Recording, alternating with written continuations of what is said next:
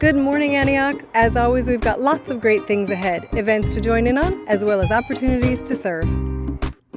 We will be celebrating the Lord's table this morning, so for those of you at home on live stream, please take a moment to gather your elements and join us. Did you know that this year, the three Abrahamic faiths' most holy time of the year overlap one another? Easter, of course, Passover, and Ramadan, where people of the Islamic faith seek God to reveal himself.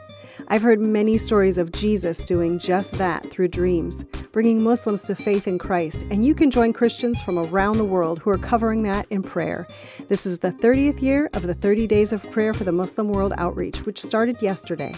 It's easy to follow along on Instagram or download the PDF booklet on their website, pray30days.com. Speaking of Easter, with Resurrection Sunday only 2 weeks away, we've got Easter invitation cards for you to give out to family, friends, coworkers, neighbors.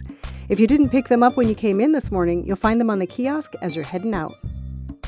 Baptisms are scheduled for Sunday, April 24th, so if you'd like to be added to that list, please let us know by emailing jan.howard@abchurch.org.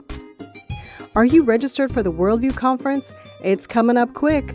Our speakers this year include Dr. Doug Guyvett, Dr. Phil Fernandez, Bill Salas, Dr. Michael Schill, and J. Warner Wallace. These guys come with some serious resumes. You can read more about them on our website when you register. Look for the page under Events. Just a reminder, today is Benevolence Sunday. 100% of your gifts to the Benevolence Fund goes to help families in need in our church and local community. Antioch, have a great week.